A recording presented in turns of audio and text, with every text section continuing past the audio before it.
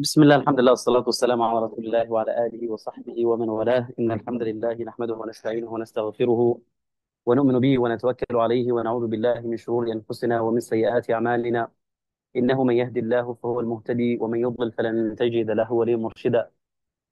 We're going to begin inshallah with a recitation from the Quran just to get into a better state of mind, better state of heart. Then after that, jump straight into a quick introduction about the text at hand, why it's important, the author or the compiler of the text, and then inshallah jumping straight into some of the hadith for discussion today بإذن ta'ala. أعوذ بالله من الشيطان الرجيم بسم الله الرحمن الرحيم لقد جاءكم رسول من أنفسكم عزيز عليه ما عنتم حريص عليكم بالمؤمنين رؤوف رحيم فإن تولوا فقل حسبي الله لا إله إلا هو عليه توكلت وهو رب العرش العظيم. اللهم صل وسلم وبارك على نبينا وحبيبنا محمد وعلى آله وصحبه وسلم. The book at hand, Ash-Shama'il Al-Muhammadiyya, it looks at the character, actions, behaviors, attitudes, dressing style, the way the Prophet ﷺ sat, the way he walked, the way he spoke, the way he dressed, his demeanor, his body language, what he liked to eat, what he did not like to eat, how he expressed his liking for something, how he expressed his disliking for something. So it's a beautiful, comprehensive way to look at the Prophet ﷺ's life and the entirety of his character. And when we study Rasulullah ﷺ's life, or the character, the essence of who Sallallahu Alaihi Wasallam was, there are three sciences that you need to keep in mind. The first science is Al-Dala'il Al-Muhammadiyya. Al-Dala'il Al-Muhammadiyya is proof of prophethood.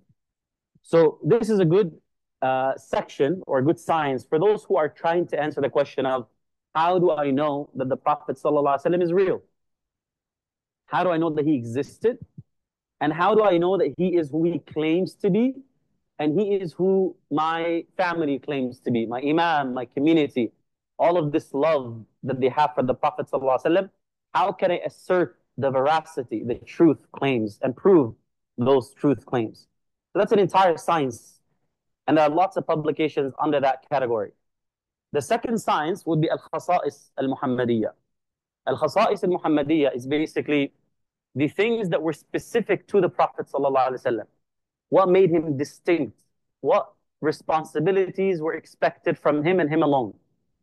And the Shama'il al-Muhammadiyya, the science of Shama'il specifically focuses on the holistic description of who the Prophet ﷺ was. So how do I know who he was? If I want to copy him, if I want to mimic him, if I want to embody his character, how do I do that? And one of the most beautiful and holistic texts, comprehensive texts, on the comprehensive nature of the Prophet ﷺ's character would be this text, Ash-Shama'il al-Muhammadiyya. Now, who is the author of Ash-Shama'il, the text that we're reading together? Who is the author, the compiler? Al-Imam al-Tirmidhi. And it's important to note a little bit about Al-Imam al-Tirmidhi to appreciate the work that is being done. So Al-Imam al-Tirmidhi is of the third generation, 290 Hijri. So he's living in the three early generations that the Prophet ﷺ praised. He says, خَيْرُ الْقُرُونِ قَرْنِي ثُمَّ الَّذِينَ يَلُونَهُمْ ثُمَّ الَّذِينَ يَلُونَهُمْ. The best of generations, my generation, because they lived to see me, and then the generation immediately after that, and then the generation after that. So these early three generations are the generations that really lived the Prophet ﷺ and accessed the life of the Prophet ﷺ better than anyone else did, better than anyone else could. Yes, we live in the age of technology. You can make an argument that You have access to information about Rasulullah sallallahu alaihi wasallam that is unprecedented, unlike anything else that has come before. But there's a difference between accessing information and accessing a lived experience, accessing a reality. So yes, we have access to information, but it's very difficult to actually find a living existence and proof of, or a living implementation and manifestation of the prophetic character. So keep that in mind. Al-Imam al-Tirmidhi was a student of Imam al-Bukhari, and he traveled to many, many places, collected many, many ahadith, and he was known to be one of the most dedicated students of Imam al-Bukhari. Imam al-Bukhari tested his memory, and he said, I have not seen any student with this incredible memory before. The works that he's done, they're very, very comprehensive.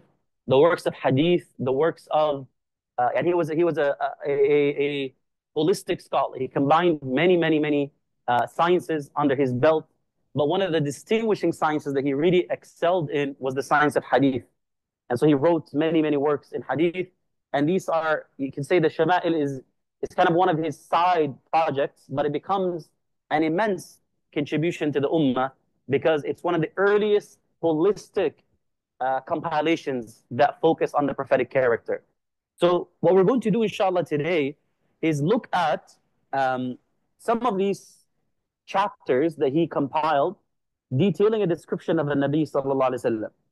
Now, the way that this would be done in a typical Islamic scholastic tradition, you would actually hear the hadith being recited rhythmically, poetically, then you would hear the commentary on the hadith.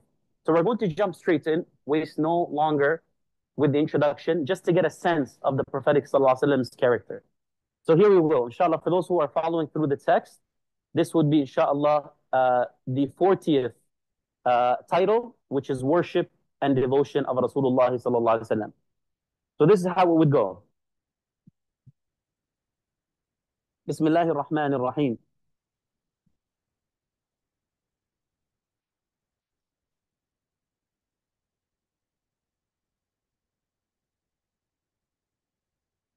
باب ما جاء في عبادة النبي صلى الله عليه وسلم. حدثنا قتيبة ابن سعيد وبشر ابن معاذ قال حدثنا أبو عوانة عن زياد بن علاقة عن المغيرة بن شعبة قال صلى الله عليه وسلم قال صلى رسول الله صلى الله عليه وسلم حتى انتفخت قدماه فقيل له أتتكلف هذا وقد غفر الله لك ما تقدم من ذنبك وما تأخر قال أفلا أكون عبدا شكورا. وعن أبي هريرة رضي الله عنه قال كان رسول الله صلى الله عليه وسلم يصلي حتى ترم قدماه قال فقيل له أتفعل هذا وقد جاءك أن الله تعالى قد غفر لك ما تقدم من ذنبك وما تأخر قال أفلا أكون عبدا شكورا. وعن الأعمش عن أبي صالح عن أبي هريرة رضي الله عنه قال كان رسول الله صلى الله عليه وسلم يقوم يصلي حتى تنتفخ قدماه فيقال له يا رسول الله تفعل هذا وقد غفر الله لك ما تقدم من ذنبك وما تأخر قال أفلا أكون عبدا شكورا.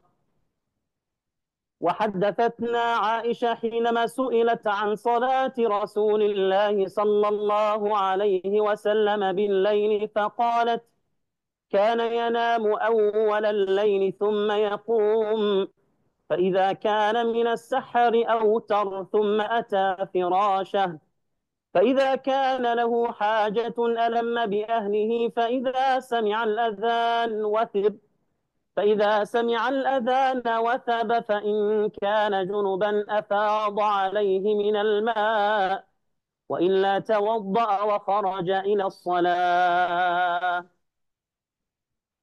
So the first four ahadith, the first one is narrated by Al-Mughira ibn Shu'bah, and he says that the Prophet sallallahu alaihi wasallam, he used to pray qiyam at night until his feet became swollen. And when he was asked, are you going to keep burdening yourself with this when Allah subhanahu wa ta'ala has already forgiven you what has come from your, misdeeds or shortcomings, anything that has come before and anything that is to come? He responded, shall I not be a thankful servant? Now, this is the matan of the hadith. This is what the hadith itself captures. Now, there's a context to the hadith. The context is when Allah subhanahu wa ta'ala revealed the ayah in Surah Al-Fath. إِنَّا فَتَحْنَا لَكَ فَتْحًا مُبِينًا. We've granted you a clear opening. لِيَغْفِرَ لَكَ اللَّهُ مَا تَقَدَّمَ مِن ذَنبِكَ وَمَا تَأَخَّرَ. Allah will forgive you what has come and what is to come. Like, there's nothing now, you can do no wrong by Allah. You've reached a position where Allah Himself will take on perfecting your character and making you an excellent example. وَيُتِمَّ نِعْمَتَهُ عَلَيْكَ. And Allah will fulfill His blessing, complete His blessing and bounties upon you. وَيَهْدِيَكَ صِرَاطًا مُسْتَقِيمًا. And Allah will guide you to the best path and along the straight path. وَيَنْصُرَكَ اللَّهُ نَصْرًا عَزِيزًا. And Allah will grant you an honorable victory. Can you imagine what a beautiful series of ayat from Allah to the Prophet ﷺ? And all this came true, by the way. All of these promises came true. This is before the Fath. Everything happened, as was told in the Quran. So when these ayat were revealed, the Prophet ﷺ went home and he used to pray, let's say, a third of the night. But when these ayat were revealed, he started praying half of the night. Much longer than what he was doing previously. So he was asked, here, who asked him? Al-Mughira ibn Shu'bah, he says that the Prophet ﷺ used to pray for this long until he was asked. He doesn't say who asked him, which means it was asked by many people, multiple people at multiple times. Aisha saw him do this. In the third hadith, we see that. A few of the other companions saw him do this. Ibn Abbas saw him do this. So people who were accessing his home, people that could come into his home, his wives, the nephews, the cousins of the Prophet ﷺ, or the Sahaba that were young, the children around the Prophet ﷺ, like Anas ibn Malik, they were seeing him put this extra effort. So Aisha herself asked him, Ya Rasulullah, after Allah has made all of these promises to you, this is the time to celebrate. Take a step back and relax. But what was his response? His response was, I used to do this much before Allah gave me all of this good news. Now that Allah has given me this good news, I should do much more, as an expression of my gratitude. And one of the reminders for each and every one of us is, اعملوا آل داود شكرا. Allah commands in the Quran, express your gratitude through action, O family of David. Meaning the best way to show gratitude to Allah is not to sit there and engage in a meditative exercise where you count your blessings, because you can't do that. وَإِن تَعُدُّوا نِعْمَةَ اللَّهِ لَا تُحْصُوهَا. It's not to, sit there and engage in a meditative exercise where you're taking deep breaths. And no, it's not to do that. And Nabi Sallallahu Alaihi Wasallam, he highlighted this ayah when talking about shukr and gratitude. And Allah makes it clear, اعملوا, show your gratitude through action. وَقَلِيلٌ مِّنْ عِبَادِيَ الشَّكُورِ. For verily, few of my slaves, few of my worshippers are actually what? Are actually truly grateful. Now, I was just doing a tafsir of Surah Al-Insan. Tafsir of Surah Al-Insan. How many of you attended the tafsir, by the way? Any of you? Okay, just one? Okay, that's good. So I'm just going to highlight something else here, inshallah. It'll be a reminder for you, but for all of us, it'll be, inshallah, a good piece of added information when talking about gratitude. When Allah talks about the human being in Surah Al-Insan, Allah says, إِنَّا هَدَيْنَاهُ السَّبِيلَ إِمَّا شَاكِرًا وَإِمَّا كَفُورًا. إِنَّا هَدَيْنَاهُ السَّبِيلَ إِمَّا شَاكِرًا وَإِمَّا كَفُورًا. We guided the human being to the ability to recognize the path. So you decide which path to take. وَمَا تَشَاءُونَ إِلَّا يَشَاءَ اللَّهُ. But to access the guidance, the path of guidance, you have to meet the conditions required in order for Allah to grant you that guidance. Then Allah says, إِمَّا شَاكِرًا وَإِمَّا كَفُورًا. Either the human being will become shakiran, grateful, أو كفورا, ungrateful. But the word used for shakiran is what? Is ism fa'il. Ism fa'il. So that is the noun of the person doing the action, the subject, right? The subject here, where the doer, the actor, is, Allah describes shakiran, shakiran. Kafura, the word used for ingratitude, is the hyperbolic form. So you can say shakiran, kafiran. or you can say shakuran, kafuran. But Allah uses the basic form for gratitude. Either he or she is grateful, or kafura, the hyperbolic form, means what? Utterly, truly, fully, deeply ungrateful. Meaning that when you live as a human being, either you're living a life of gratitude, you're attempting, you're trying, you're trying to be grateful because you'll never be able to be grateful enough, or you're going to find yourself in an immediate perpetual state of ingratitude. Why is that the case? Because if you live a life of gratitude, what happens? You'll never be grateful enough. If you live a life of gratitude, you can never be grateful enough. Why? Because Allah says, وَلَئِن شَكَرْتُمْ وَقَدْ أَذَنَ رَبُّكُمْ لَئِن شَكَرْتُمْ لَأَزِيدَنَّكُمْ. Your Lord has declared, made an adhan, a declaration for eternity. As long as you're grateful, I will increase you. So the more gratitude that you have, the more Allah will what? Will increase you. Which means the more grateful you are, by definition, the more that you have to be grateful. Because every time that you're grateful, Allah will give you more. And when Allah gives you more, by nature, you have to what? You have to thank Allah for that. And when you thank Allah for that, what does Allah do? Give you more. Then you have to thank Allah for that. Then what does Allah do? Give you more. So you can never ever truly show Allah enough gratitude, because by definition, the more gratitude that you give to Allah, exponentially the more that Allah gives you back. The more that Allah gives you back. And here Nabi Sallallahu Alaihi Wasallam is embodying this, demonstrating this. Imma shakiran wa imma kafura. The Prophet Sallallahu Alaihi Wasallam chooses to live a life of gratitude. And what does he do when Allah gives him more? He demonstrates and he shows more back to Allah subhanahu wa ta'ala. The next hadith, which is narrated here by Abu Hurairah, same description. Then after the Aisha radiallahu anha, same description, but she gives us a little bit more. She gives us a little bit more. And what does she say? كان ينام أول الليل ثم يقوم. And Nabi sallallahu alayhi wa sallam, he used to sleep at the beginning of the night, then he would get up. When it was about time for daybreak, so he would get up and he would pray a few rak'at. When it was time for qiyam, what would he do? When it was time close to Fajr, he would pray his witr. Then when he came to the bed, if he had a need, he would be intimate with his wife. He would spend time with his family. And when he heard the time for adhan, he would get up. And if he was in a major state of impurity, he would pour water over himself, meaning he would make the ghusl. And if not, he would make the wudu. And then he would get up to go for prayer. So we're given now a routine of the Prophet ﷺ at night. At night, he would sleep the first part of the night, and then he would get up, he would pray. And how would he pray? We're going to see in a few ahadith later. The first thing that he would do, as soon as he gets up at night, he would make, subhanallah, that dua, the dhikr that we know, and then he would make wudu, wudu, and then he would pray 2 rak'ahs. But before he would pray those 2 rak'ahs, he would go out and he would look up in the night, in the cold of the night, in the dark of the night, up at the moon and up at the stars. And he would read the ending of Surah Al-Imran. إِنَّ فِي خَلْقِ السَّمَاوَاتِ وَالْأَرْضِ وَاخْتِلَافُ اللَّيْلِ وَالنَّهَارِ. Allah subhanahu الآيات لأولي الألباب الذين يذكرون الله قياما وقعودا وعلى جنوبهم ويتفكرون في خلق السماوات والأرض ربنا ما خلقت هذا باطل سبحانك. These ayat he would recite, looking up, reflecting. And some have described that he would do this in his salah, that he would actually begin the first 2 rak'ahs after looking up, taking in the power of Allah. I'm about to stand in front of the one who's in control, in charge of all of this, the source of all power. So he would get up and he would pray his 2 rak'ahs, and the first 2 rak'ahs would be quick rak'ahs. Why would they be quick? Because he's getting into the zone. He's getting into the zone. So he's reading, reflecting on Surah Al-Imran, the last 2 pages or so, a page and a half of Surah Al-Imran.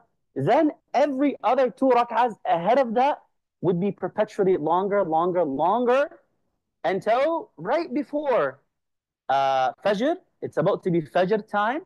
So he would pray witr, and then he would go back to sleep. Now, when he goes back to sleep, he's not fully sleeping. He's just resting his eyes. You can say he's lying down. Sometimes he would doze out.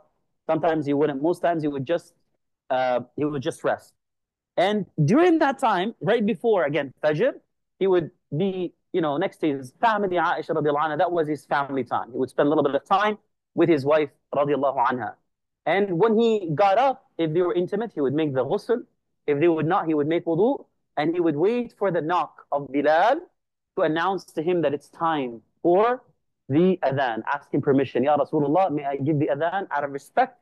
Prophet ﷺ would give Bilal or Abdullah ibn Maktoum, depending on who was scheduled, the permission. They would get up and do the adhan, and then the Prophet ﷺ would do the ghusl, and he would go to the masjid to pray Fajr with the companions.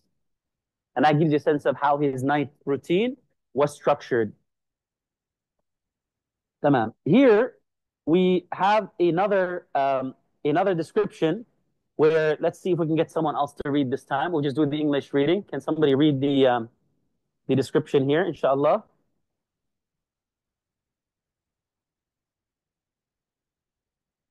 عن ابن عباس أنه أخبره أن بات عند ميمونة وهي خالته فقال فجعت. So who would like to read? Does anybody want to try to read the Arabic and then try to read the English? Anybody comfortable enough to read the Arabic? Don't be shy. Go ahead, inshallah.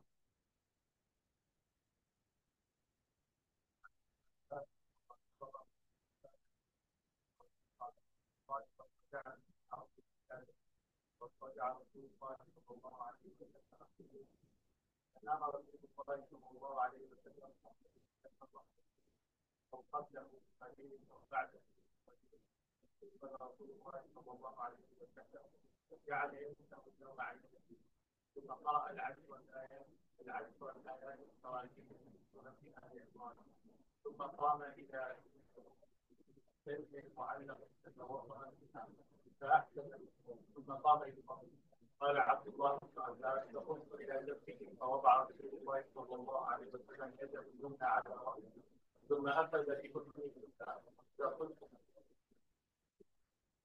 ففتلها.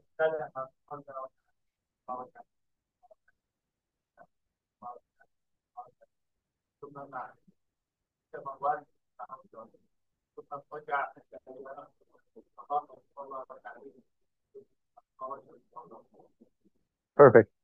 So Ibn Abbas here is saying, I went and I spent the night in the home of my aunt, maternal aunt, Maymuna, who was the Prophet ﷺ's wife.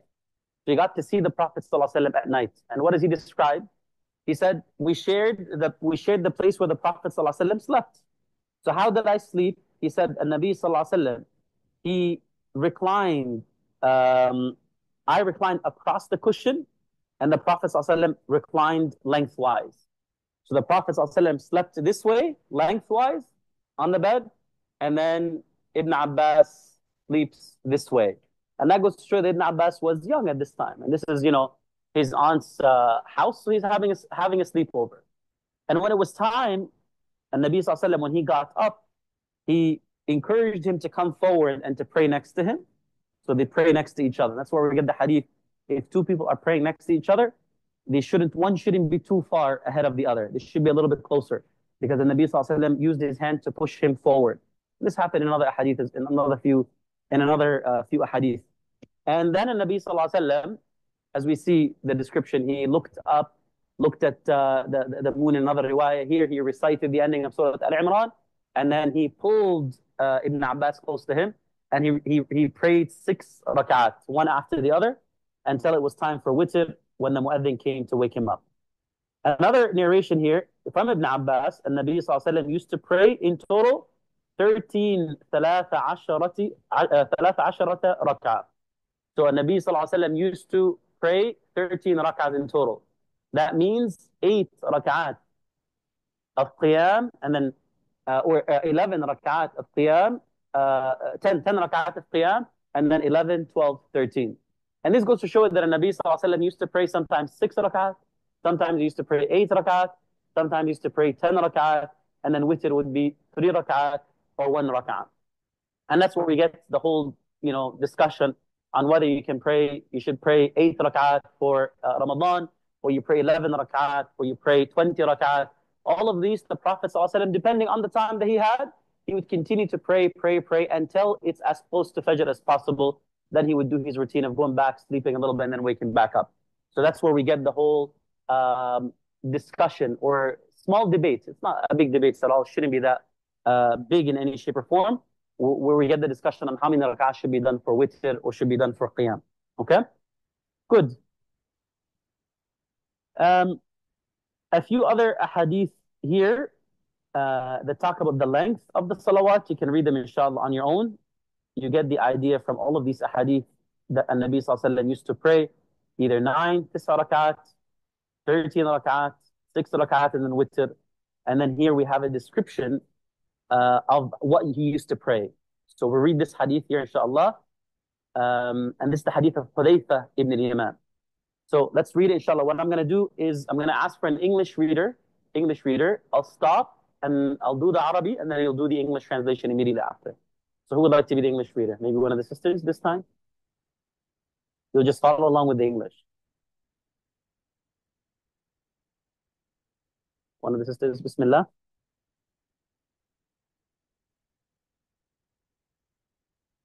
You'll do it? I don't want to put you on the spot. No, I'll do one section. You'll read along with the English, okay? So Bismillah. عن حذيفة بن اليمان أنه صلى مع النبي صلى الله عليه وسلم من الليل قال فلما دخل في الصلاة قال الله أكبر ذو الملكوت والجبروت والكبرياء والعظمة.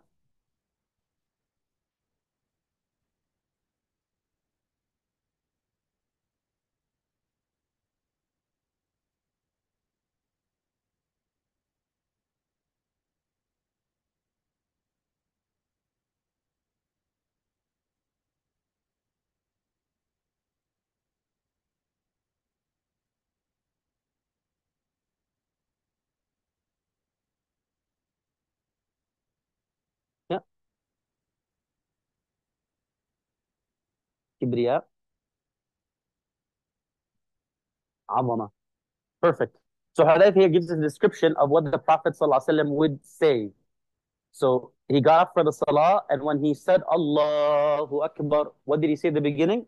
He said, Allahu Akbar dhul malakuti wal jabaruti wal kibriyai wal azamati. Allah is the greatest. Allah is greater than anything else. He's the Lord of power, the Lord of sovereignty, the Lord of magnificence, the Lord of greatness. This is what he would say, sallallahu alaihi wasallam, before he would continue. Then what would he say? قال ثم قرأ البقرة ثم ركع ركوعه نحوا من قيامه. So continue reading.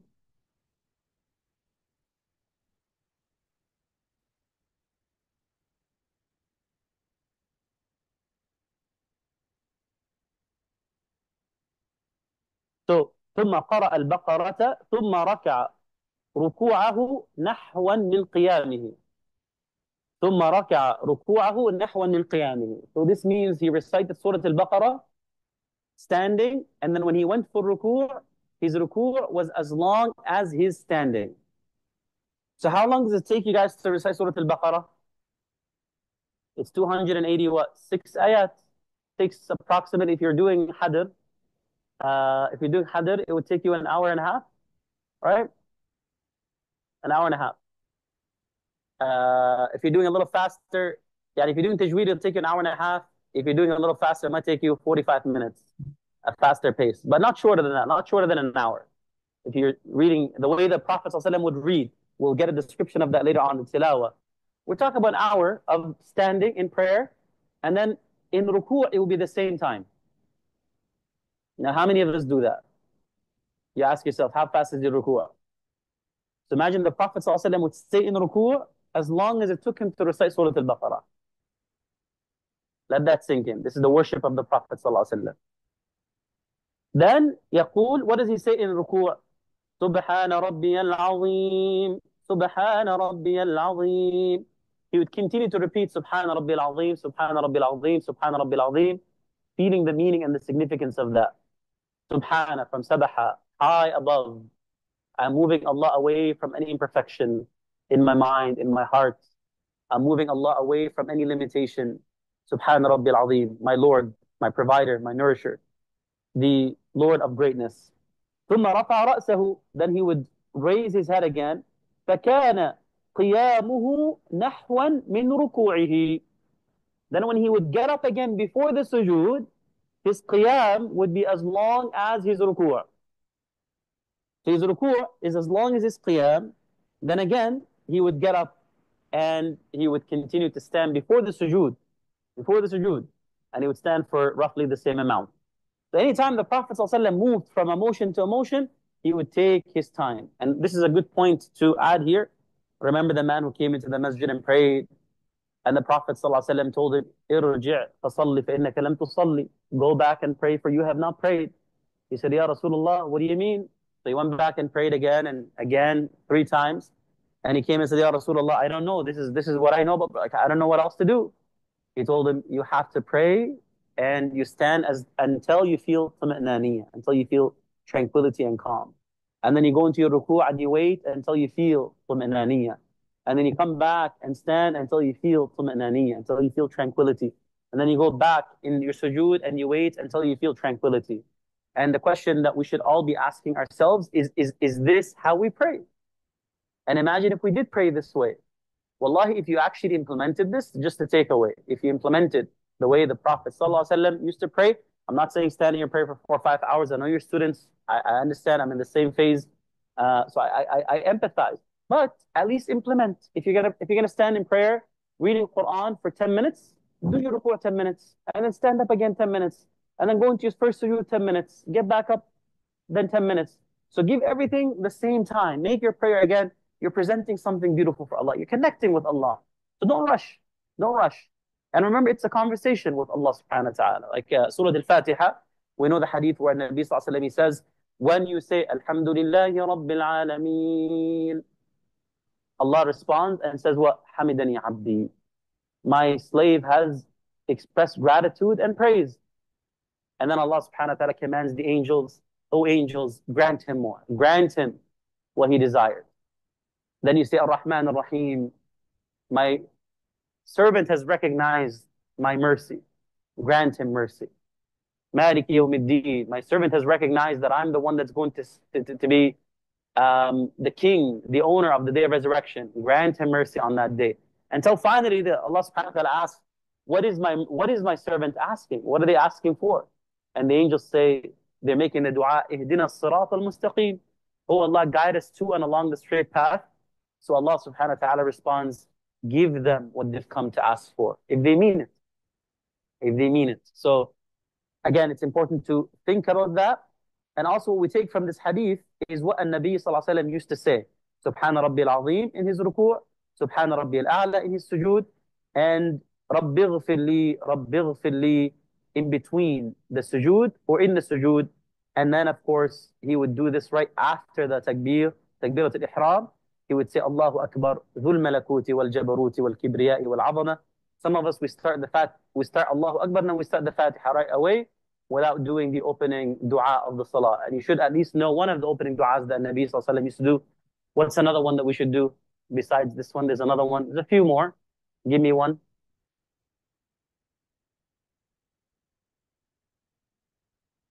Hmm? So louder. Subhanaka Allahumma bihamdika wa tabaraka ismuka wa ta'ala jadduka wa la ilaha ghayruka. So that's another one that we should do after the takbirat al-ihram. So break it down again. First one, Subhanak Allahumma bihamdika. So you're doing tasbih of Allah. Allah, you are above any imperfections. Wa bihamdika. And I do so expressing your gratitude to you for teaching me to worship you this way. Wa tabaraka ismuka, right? And your names are blessed, a source of blessing. The more that I mention your name, the more that I have ziyada fil khayr. Al-barakah hiya ziyada fil khayr. The more that I mention your name, the more blessings or the more khayr that I experience. Wa ta'ala jadduka. Your greatness is high, raised above anything else. Right? You are above anything else in your greatness. وَتَبَارَكَ اسْمُكَ وَتَعَالَى جَدُّكَ وَلَا إِلَهَ غَيْرُكَ. And there's no deity worthy of worship or affinity or love to besides you. So here we see, I'm giving you guys the point of this again, is to feel a sample of how the Prophet ﷺ used to behave with Allah subhanahu wa ta'ala, so that we do what? That we can enjoy this inshallah further and read further on our own time. So this is again a sampler for us to go back to the Shama'il and read it all in full, inshallah, when we have or when we have a full course available in the masjid, inshallah, you're invited to join. Now, Aisha, Imam al-Tirmidhi here, he gives us another hadith in the same bab. And this hadith, what does Aisha say? She said, قالت قام رسول الله صلى الله عليه وسلم بآية من القرآن ليلة. The Prophet صلى الله عليه وسلم, he stood the entire night reciting just one ayah. So why do you think Imam At-Tirmidhi is giving you a hadith where Nabi sallallahu alaihi wasallam recited Al-Baqarah, Al-Imran, and Nisa? The hadith before, Nabi sallallahu alaihi wasallam recited Al-Baqarah, Al-Imran, and Nisa in one night. And here we see the Prophet sallallahu alaihi wasallam stood and he recited one ayah the whole night to show you that it's not necessarily about quantity, it's about quality as well. So sometimes the Prophet sallallahu alaihi wasallam recited a lot, and sometimes he recited little, reflecting on the ayah. And if you're wondering, subhanAllah, what that ayah is that he recited the entire night, we have another hadith, and that hadith adds that Nabi sallallahu alaihi wasallam recited the ayah from Surah An-Nisa, which is what? The ayah, إِن تُعَذِّبْهُمْ فَإِنَّهُمْ عِبَادُ وَإِن تَغْفِرْ لَهُمْ فَإِنَّكَ أَنْتَ الْعَزِيزُ الْحَكِيمُ. If you choose to punish them, they are your slaves, they are your servants. Who am I to contest? You love them way more than I do. And if you choose to forgive them, you're the Almighty, the All-Wise. Surah Al-Ma'idah, sorry, not Surah Al-Nisa, Surah Al-Ma'idah, the 118th ayah of Surah Al-Ma'idah. And this ayah, the Prophet ﷺ would ponder upon and recite the entire night, repeating over and over and over again. Tamam. The other hadith here, here we have Ibn Mas'ud reporting and narrating something similar. Now, this one is interesting to read. We'll read it inshallah together also because it adds another layer of the Prophet ﷺ's prayer and how long it was. So we'll do the English, we'll do the Arabic, and then I'll ask for a translator. Maybe we can get a brother this time. It's an easy one. I'm going to read the Arabic. Who would like to translate? Yeah, go ahead, inshallah. So I'll do the Arabic.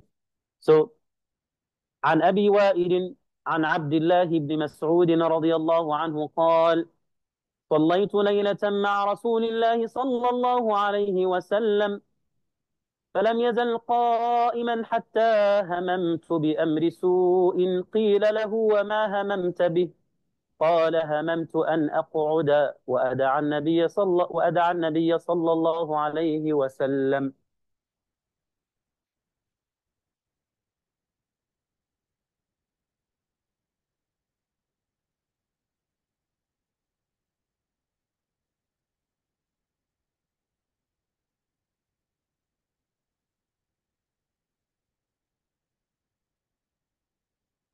So I want you to imagine Abdullah ibn Mas'ud and Nabi sallallahu alaihi wasallam here, he's in his 50s, perhaps even, almost 60 years old. And he said, I stood next to him at night. I made a mistake one night. I visited him at night and I saw that he's praying. So I prayed next to him. But he prayed for so long. You can imagine that he started to feel his knees buckling, his knees giving in. And he said, I almost did something bad. What did you do that was almost bad? I almost left the Nabi sallallahu alaihi wasallam and dipped. I almost ran.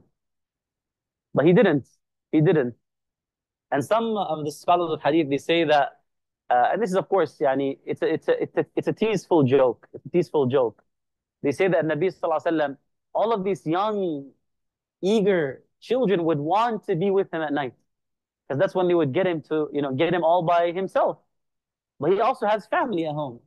So in order to make sure that they don't come back, like, you want to spend the night? Okay, we'll pray. And he would pray for, 5-6 hours, so they would not come back again. But that's not the attitude of the Prophet ﷺ. It's just a joke, a light-hearted joke that some make, because maybe that's what they do with their students, right? But Nabi ﷺ, he would elongate the prayer because he liked to be with Allah subhanahu wa ta'ala, and he did this consistently, right? Even with his wife, Aisha radiallahu anha, and his other wives, he did the same. The other ahadith, they give us again another dimension.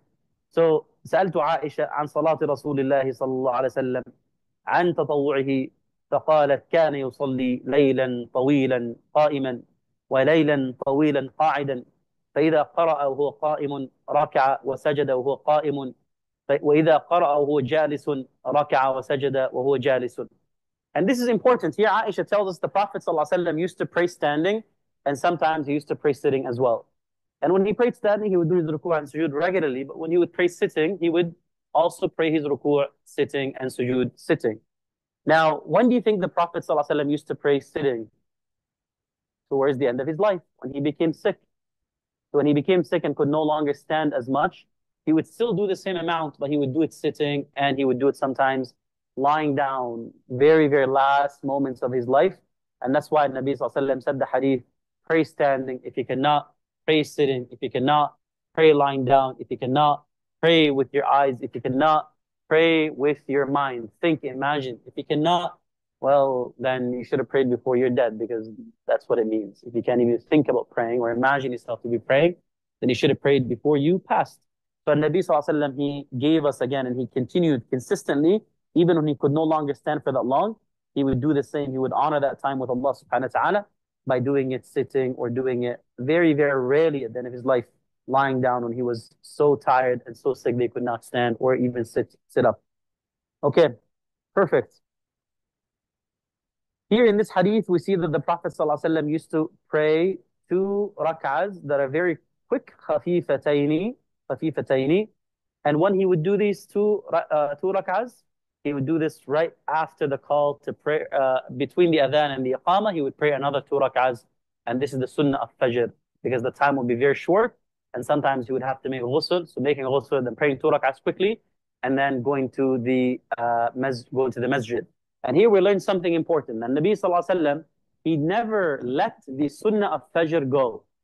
There are 2 sunnah that the Prophet Sallallahu Alaihi Wasallam never let go. Even if he's traveling, even if he has very little time, he would still do it, even if it takes him, let's say, a minute, rushed more than usual. Imagine the qiyam, he would take a very long time.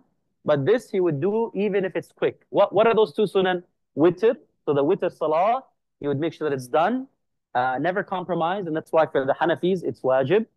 And he would do the sunnah of fajr, the 2 rak'ahs of fajr, even if he does them quickly, like 10 minutes or 2 minutes or even a minute, he would make sure that it's not done, it's not missed out. Perfect. So here you can read, inshallah, the rest on your own, but this is bab ma ja'a fi salat al-nabi sallallahu alayhi wa sallam, fi ibadat al-nabi sallallahu alayhi wa sallam. Now, what I want to focus on next is qira'ati Rasulullah sallallahu alayhi wa sallam, because this is one that also is quite unique as well. So let's listen to this. سئلت أم سلمة عن قراءة رسول الله صلى الله عليه وسلم فقالت أو فإذا هي تنعت قراءة مفسرة حرفا حرفا. So when Salama was asked how the Prophet ﷺ used to recite the Quran, what did she say? She said that you could hear the tafsir of the Quran in the recitation of the Prophet ﷺ. Harfan harfa. Every single letter would be enunciated. Like you would actually hear the meaning of the ayat the way that the Prophet ﷺ used to recite. That's one. When Anas ibn Malik was asked, كيف كانت قراءة رسول الله صلى الله عليه وسلم فقال مدا. He also described it as it's extended. Extended. He would extend the long vowel, the mudud. So, for example, Alhamdulillahi Rabbil Alameen. He would do the extensions. Long mudud, he would give them the right that they deserve. كل حرف حقه مستحقه. That's the definition of tajweed. Giving every letter the right that it deserves and the time that it deserves. سلمة also قالت كان النبي صلى الله عليه وسلم يقطع قراءته يقول الحمد لله رب العالمين ثم يقف ثم يقول الرحمن الرحيم ثم يقف وكان يقرأ ملك يوم الدين. The Nabi صلى الله عليه وسلم used to also stop between every single ayah that he used to recite, giving time also for reflection, for introspection. وسئلت عائشة, here أبي قيس, عبد الله ibn أبي قيس, قال سألت عائشة عن قراءة رسول الله صلى الله عليه وسلم أكان يسر بالقراءة أم يجهر؟ قالت كل ذلك قد كان يفعل، قد كان ربما أسر وربما جهر. فقلت الحمد لله الذي جعل في الأمر سعة. Here he says, I asked Aisha, did the Nabi Sallallahu Alaihi Wasallam used to recite out loud, or did he used to recite silently when he stood in Qiyam at night alone? He says sometimes he used to recite out loud so I can hear him and everybody could hear him.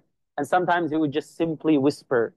You know, sometimes late at night, you don't have the energy, your voice is giving out, you get tired after some time. So you recite for 10, 20 minutes, half an hour and a half. But then after that, you need to give your voice a break. So doing both is fine in Qiyam at home, alone. Both are fine. And that's why he said, Alhamdulillah, الذي جعل في الأمر ساعة. Alhamdulillah, all praise be to Allah who made things easy, who gave a few options, this flexibility in the matter. Here, another one, Hani, she said, كنت أسمع قراءة النبي صلى الله عليه وسلم بالليل وأنا على عريشي. She was sitting and at night, far away from where he was standing, but she was able to hear him still reciting. That goes to show you that he used to also recite out loud as well. Here again, Nabi Sallallahu Alaihi Wasallam, based on Shu'bah, who says they heard from Muawiyah. This is not Muawiyah ibn Abi Sufyan, this is Muawiyah ibn Qurra. And when you study hadith, by the way, we study this formally. Of course, we're limited on time. You would actually do the biography of each and every one of these people. Why is he the one narrating this hadith? What makes him unique? What access did he have to the Prophet Sallallahu Alaihi Wasallam? How reliable is he? All of this would be studied in extensive detail, depending on the biography available to us. And that's known as ilm al-rijal, the science of reliability of transmission of men and women. And also al-jarh wa ta'deel, ilm al-jarh wa ta'deel, which is what? Which is praising, fixing, critiquing, criticism, and grading the narrations that come to us. How reliable is this? How reliable is this narrator? And the Jarh and Ta'dil is a very extensive science, right? Al-Hadith wa Rijal, it's a lot has been published, subhanAllah, in the matter, but you would do this also in the typical study of the Quran. Right, so if we combine all of these together, all of these ahadith together in this bab, I remember, subhanAllah, when you first study with the shuyukh and the mashayikh, they would give you a physical, lived example of how that would sound like. The Nabi Sallallahu Alaihi Wasallam's recitation would be, and some of you have heard this before, of course, it would be long, it would be enunciated, he would stop at every ayah, and if the ayah is long, he would stop in between, and he would give enough time, if he's reciting publicly, for people to be able to reflect on the ayah, and if he's reciting alone, he would also give enough time in between to make dua. So if it's an ayah about punishment, he would make dua, oh Allah, protect us.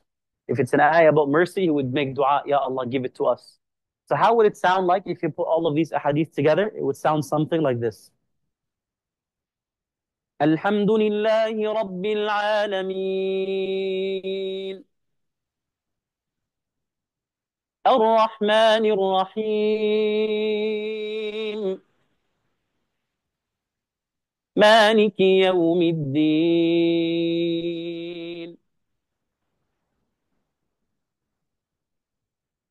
إياك نعبد وإياك نستعين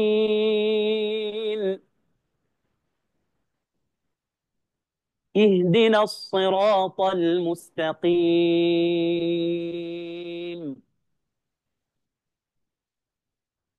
صراط الذين أنعمت عليهم غير المغضوب عليهم ولا الضالين.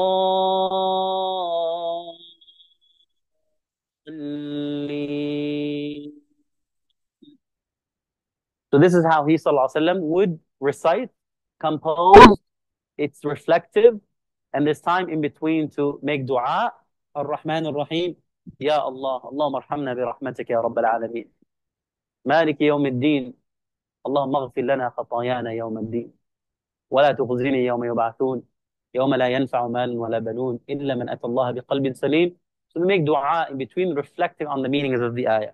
Now, what's interesting here is um, An-Nabi sallallahu alayhi wasallam also, there are two ahadith that we have at the very end. An-Nabi sallallahu alayhi wasallam, she said, كَانَ لَا يُرَجِّعُ كَانَ لَا يُرَجِّعُ. And this is narrated by Qatada here. An-Nabi sallallahu alayhi wasallam, كَانَ لَا يُرَجِّعُ.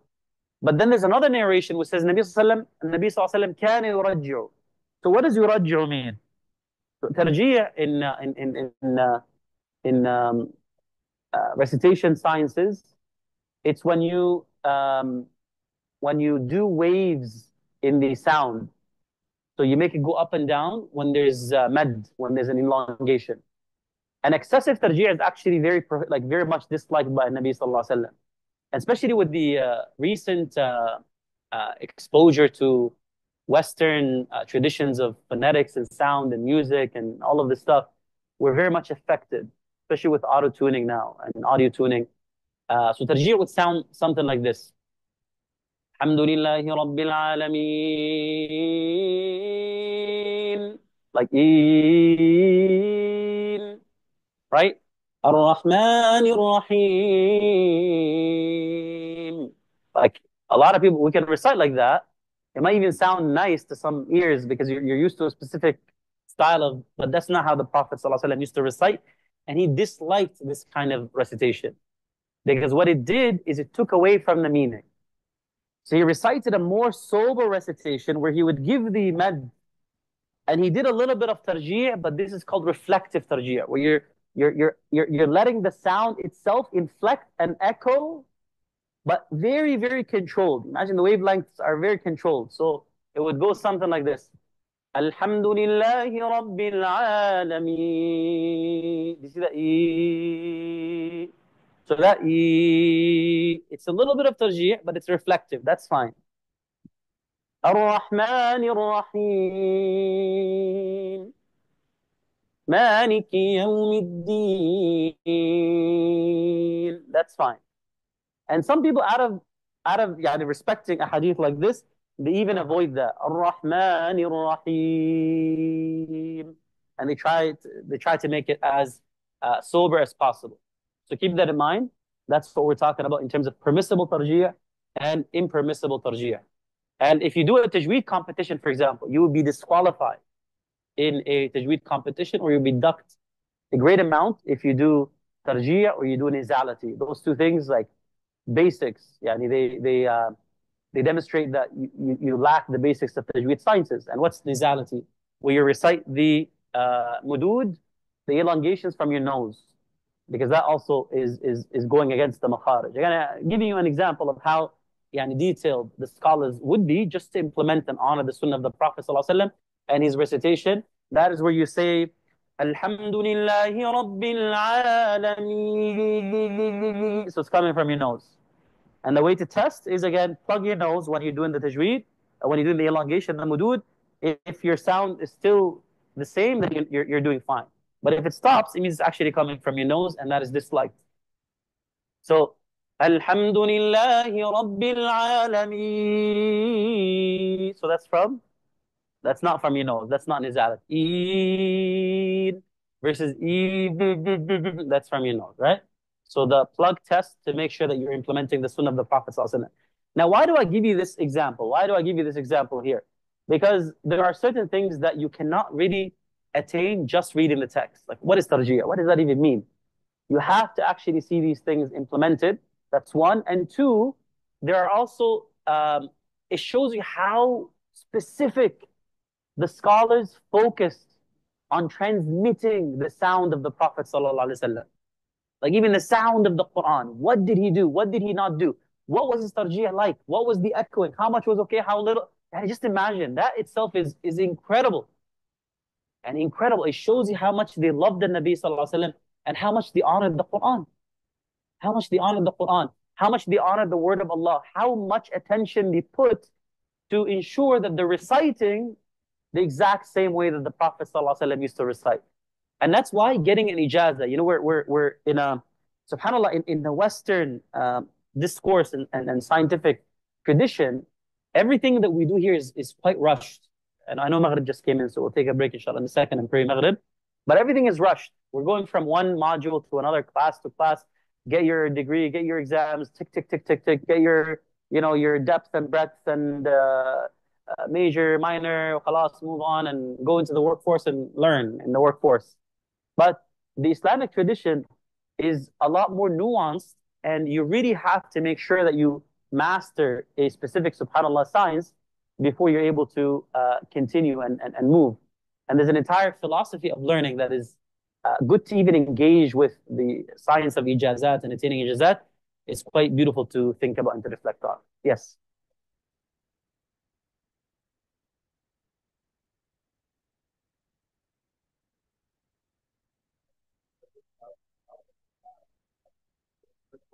Yeah. Yeah. Yeah. Yeah. So the mujawwad style is, يعني, if you look at the descriptions of the Prophet ﷺ's recitation, mufassara, harfan harfa, every letter is enunciated. You come to realize, especially when you're teaching children, when you rush and you do tartil, alhamdulillahi rabbil alameen ar-Rahman ar-Rahim, you really miss out on the enunciation points. Like you can't really hear where is the letter coming from. So the tajweed style of the Quran, alhamdulillah, you're hearing every letter, every enunciation, every makhraj.